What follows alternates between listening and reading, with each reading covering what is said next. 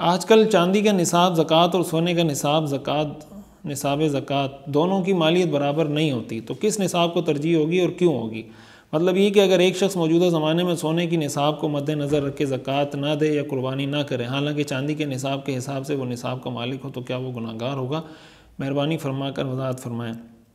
देखिए, ये जो सवाल है इसको फ़ुक़हाए किराम ने बहुत पहले हल कर दिया। फ़ुक़हाए किराम ने एक फ़ार्मूला ये ज़िक्र किया है कि सोने और चांदी के निसाब में हम उस निसाब को कंसिडर करेंगे जो अनफ़अ लिल फ़ुक़रा होगा, यानी जो ज़्यादा फ़कीर और गरीब लोगों के लिए जो ज़्यादा फ़ायदेमंद साबित हो, उसको हम कंसिडर करेंगे।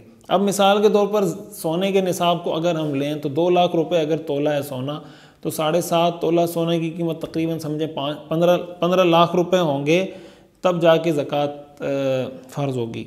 और अगर हम चांदी को लें तो चांदी को 2,500 तक तोला होगी, गालिबन मुझे आइडिया नहीं है, तो वो 1-1.5 लाख तक, बल्कि 1,10,000 1,20,000 वो जब हुकूमत ऐलान करेगी पता चल जाएगा निसाब क्या है।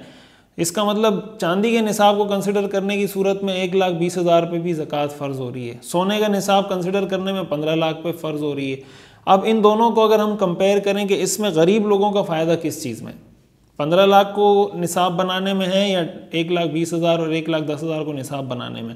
ज़ाहिर है कि चांदी के निसाब को मयार बनाने में फ़ुक़रा का, गरीब लोगों का फ़ायदा ज़्यादा है, तो इसी वजह से कहा जाता है कि ऐसी सूरत में चांदी के निसाब को कंसिडर किया जाएगा, और इसी पर उलमाए किराम ने फतवा दिया है। कुर्बानी के बाब में बाज़ औक़ात सिचुएशन ऐसी होती है कि उस सूरत में कुछ लोगों के लिए अगर चांदी के निसाब को मयार बना दिया जाए, वो बहुत हरज में मुब्तला हो जाते हैं, बहुत मुश्किलात में पड़ जाते हैं।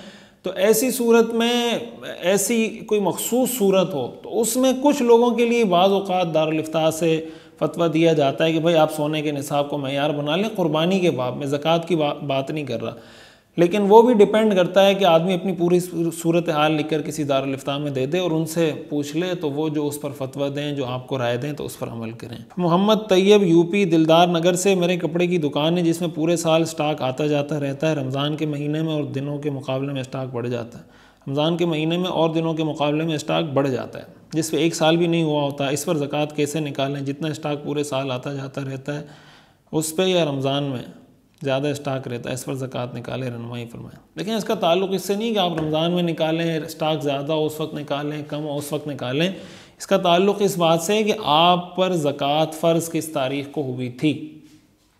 इसको आप, या तो आपको याद हो कि मसलन फ़लाँ तारीख़ को, फ़लाँ इस्लामी महीने की फ़लाँ तारीख़ को मुझ पर ज़कात फ़र्ज़ हुई थी, फिर तो आप उसको मयार बना लें और उस दिन आपकी दुकान में जितना माल मौजूद होगा उन सब की आप ज़कात अदा करेंगे।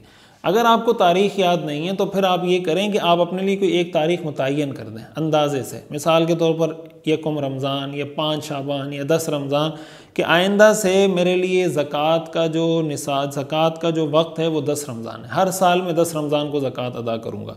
तो ऐसी सूरत में आप 10 रमज़ान को देखें कि आपकी दुकान में कितना माल मौजूद है, आपके पास पैसे कितने, वगैरह वगैरह, जितनी चीज़ों पे ज़कात फ़र्ज़ होती है।